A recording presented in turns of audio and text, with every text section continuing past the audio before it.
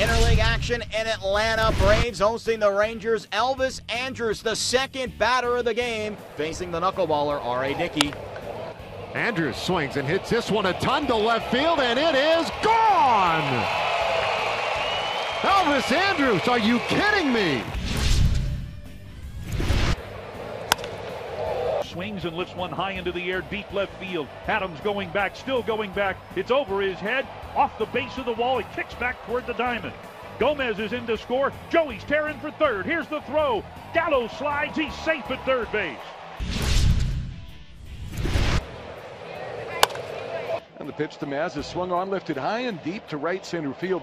That one is way back, and that one is history. Mazzara just barely clears the glove of Inciarte. The 2-2 pitch. Odor swings, and it's a high drive to deep right field. That is hooking at the foul pole. That is history. 2-2 pitch.